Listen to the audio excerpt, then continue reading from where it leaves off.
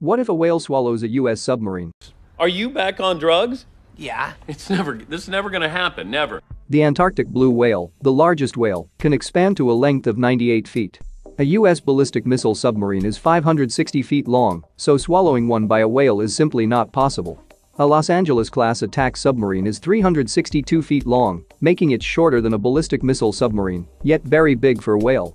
In addition, the submarine has a beam measurement of 33 feet, making it almost 3 times wider than any whale has ever been. Therefore, the likelihood of the submarine ingesting the whale would be higher than the likelihood of the reverse.